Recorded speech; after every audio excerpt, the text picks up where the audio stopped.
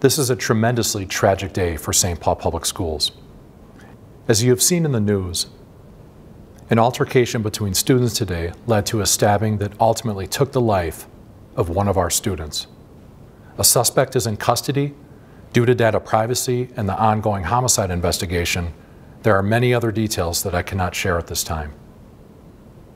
Right now, our focus is on students, staff, and families at Harding High School, especially those who are responding on the scene of this tragic event, and most of all, the victim's family.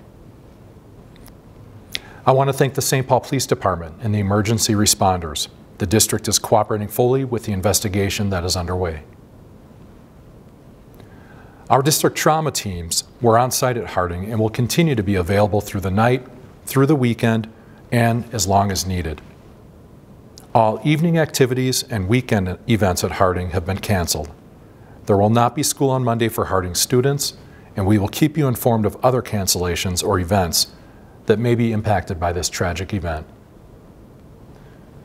My plea to our entire community right now is that we are not okay.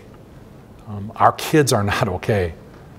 As evident by this event has also been marked with other incidents throughout our city, whether it's in our schools or in our community, that tells us that our kids are hurting.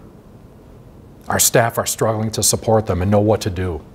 And this is a time for us, once again, to come together, to work together, to make sure that we're supporting everyone in coming through these times of great grief and great tragedy as we move forward together.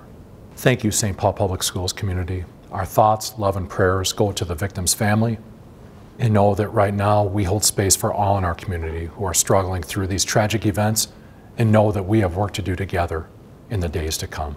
Thank you.